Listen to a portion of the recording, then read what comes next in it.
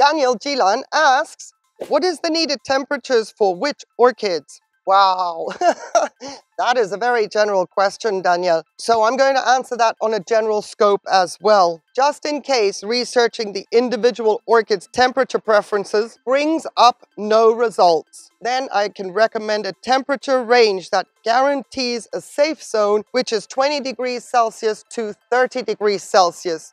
No harm will happen if the preferred temperature is not known within this temperature range, but it will not guarantee that an orchid will bloom within these temperature parameters. However, just focusing on your question, the general answer is 20 degrees Celsius to 30 degrees Celsius. That is the ideal range for growing 90% of all the orchids we would like to have. Keeping in mind always that that does not guarantee blooms, because some orchids do need a radical temperature drop to trigger blooming. I hope that made sense. Let me know, Danielle. Thank you for your question.